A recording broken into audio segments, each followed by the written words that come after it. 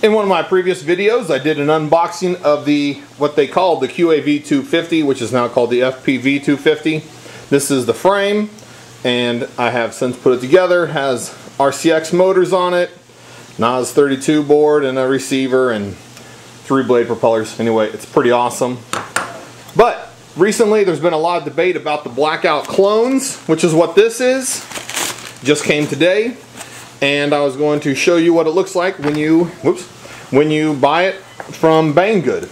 I've opened this up and it comes with a bag of all the pieces and instructions. It's pretty good. And so what I'm going to do here is there's been a lot of debate about the quality of this build versus the original BlackOut that it was designed after. And so I'm really hoping that the BlackOut is substantially better than this, because the BlackOut's over $100 and this was $35. But it has a lot of the same parts, you can tell, as the BlackOut does. Even has the little standoffs. But here I got this caliper, and I was going to measure how thick these arms were, because that seems to be a lot of the contention. Wow, they look thick. Let's see, I got it in, let me tar it up, zeroed out real quick. There it's zeroed. And these things are coming in at 303. That's good. They're 3mm, just like the BlackOut ones. This is coming in at, well, almost 1.5. Let's see if we can get a good close-up view of this. How it looks. It doesn't look too bad. Now, I don't have a BlackOut frame. My friend does, so hopefully I can get together with him and have him do a comparison, because he's loves BlackOuts and has flown several of their different frames. Even has a camera mount. That's good. It comes with the red hardware and the black rubber pieces, the dampeners, and the standoff plate is, yeah, here's the standoff plate too.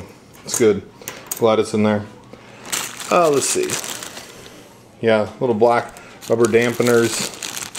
Has a few lock washers in there, and the red hardware, which is nice, and some screws. Anyway, this is what it looks like. Let me see if I can put some of this together.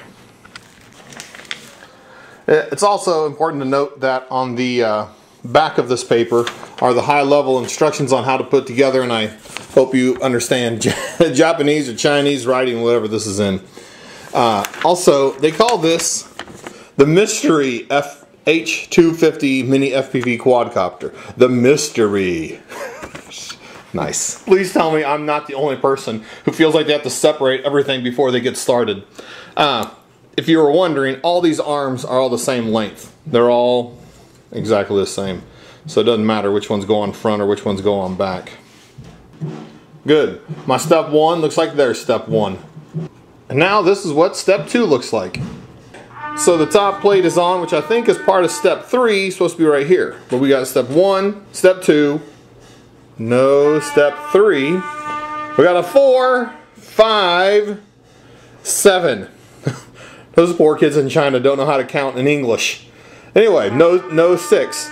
Next one's put the little rubber dampeners on and the plate, and then should be done. There must be some trick to getting these dampeners through this little plate, because for the life of me, I cannot get this thing, I cannot get all these on there at the same time. Congratulations to those of you who can. Step 4 is putting the dampeners on. Step 5 is putting the plate on.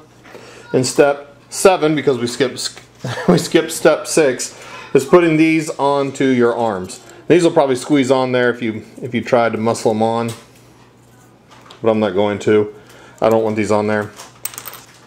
Here's the FPV 250. This is the Mystery 250, and you can see here, if I line up this front arm on the motor, it's a little bit shorter distance to the rear motor. Here we go. Than the FPV 250. But if we compare the front motors, it's a little bit wider here. And the reason it's a little bit wider is it allows for 6-inch propellers to be used on this, where an FPV 250 with a cage can only use 5-inch propellers. Like this one. You can see these 5-inch propellers just barely clear the mounts here. And there we go. They barely clear it. And from up above, it's actually getting in closer to the carbon fiber plate. Anyway, this one, if you have an FPV 250 with this, you can only use 5-inch propellers on if you have the cage. If you take off the cage and you just use it like this with the cage off of there, it has enough room here between here and the cage that comes with it that you could probably fit in a 6-inch propeller and probably be okay. I haven't done it yet myself, but I think you could. So the total weight of the frame without the little leg standoffs comes in about 133.6. Let me go ahead and grab these legs, and I'll throw these legs on just so we can get a weight of how much all of it does. 133.6. Throw on the legs, and it bumps up. Whoops! It bumps up to 136.8.